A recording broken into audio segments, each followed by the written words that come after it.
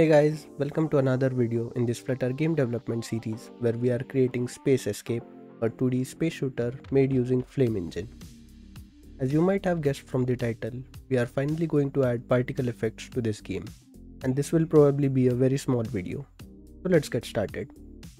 We'll be adding particle effects to two places in this video.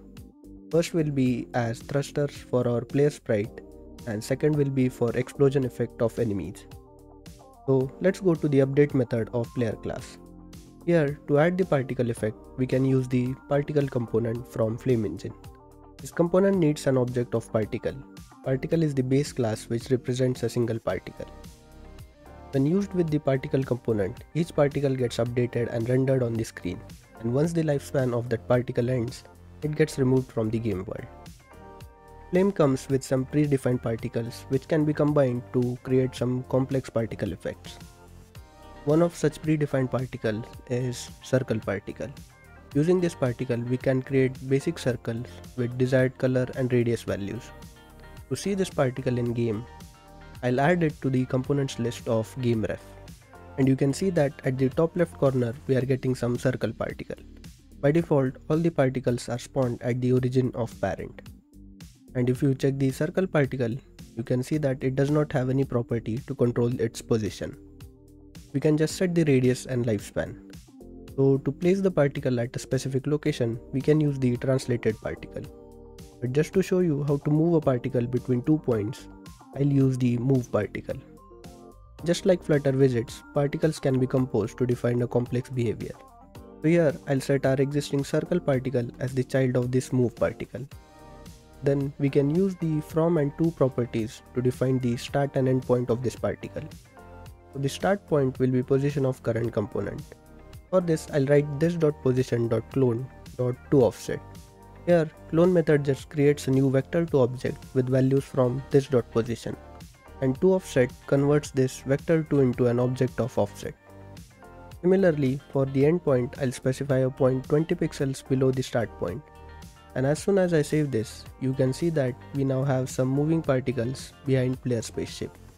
If I change the radius of circle to 2, it will be more clear. And if I try to move the spaceship, you can see that it follows the player and creates a trail. So in this way, we can combine multiple particles to create complex effects. In our case, I want the thruster particles to be more spread out than this trail of circles.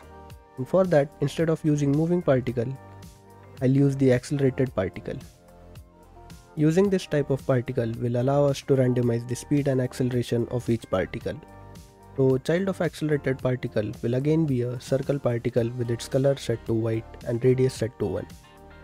With this much code, we'll be adding a single particle per frame. But if we want, we can increase that number. For this, we'll have to use the particle.generateNamed constructor. This needs a generator function which takes the index of the particle and returns a new particle. So here I'll return the accelerated particle from generator function. And let's name this index as I. Now I'll also have to define how many particles we want to generate. For this, I'll set the count property to 10. And let's also set the lifespan to 0.1 seconds. Now we just have to set the speed, acceleration and position property of accelerated particle to see the effect. And since I want to randomize speed and acceleration, I'll add a new private field in this class which will store a reference to an object of random class. Next, to create a random vector, let's create a new method called getRandomVector, which will return a random vector. This can be done by using the vector2.random constructor and passing in the random object. Now in the accelerated particle, I'll set the acceleration and speed to getRandomVector.toOffset. and position to this.position.toOffset. If I save this, we should be able to see the particles. Okay, it seems the magnitude of our random vector is too small. So let's scale it by 500. And as you can see, now we are able to see the particles. But right now, all the particles are within positive x and positive y quadrant. This is because the random object generates floating point numbers only from 0 to 1. So to make sure that particles are moving in all quadrants, I'll return the difference between 2vector2.random from our getRandomVector method. And now you can see that the particles are traveling in all directions. But we don't really want the particles to be moving in all directions. Instead, we want them to travel downwards from player spaceship.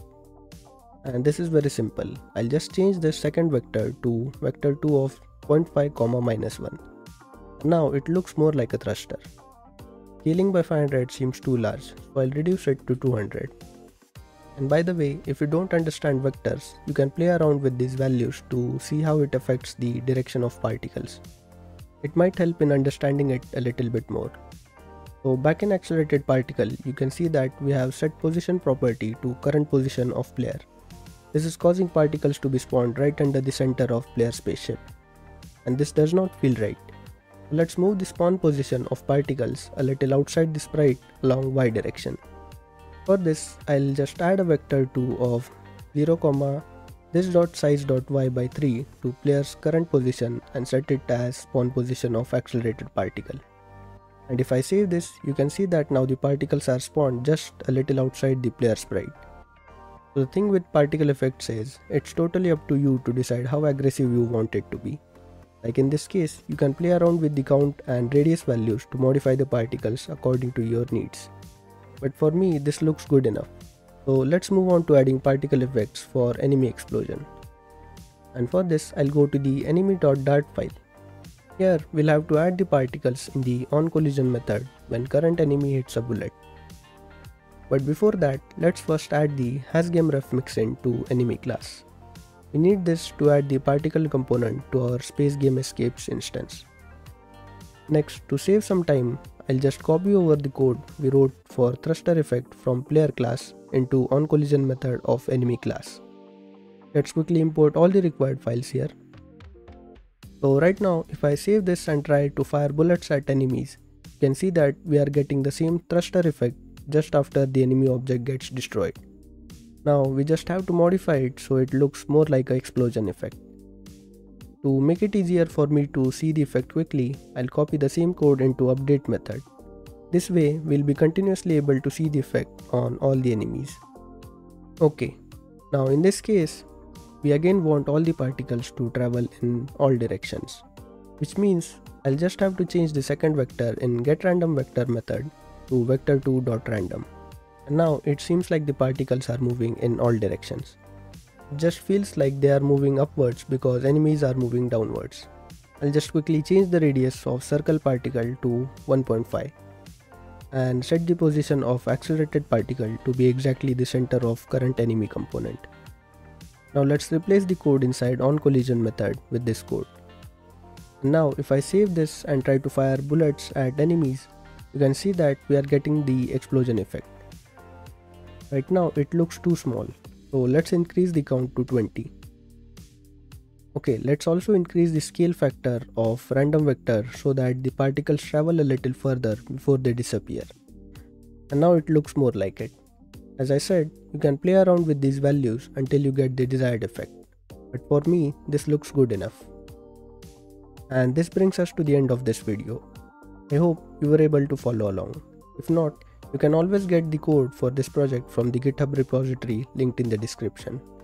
For any other doubts, you can drop into my Discord server, Telegram group, or any other social sites linked in the description. That being said, if you liked the video, hit that like button and maybe consider subscribing for more such content. I hope to see you in the next one.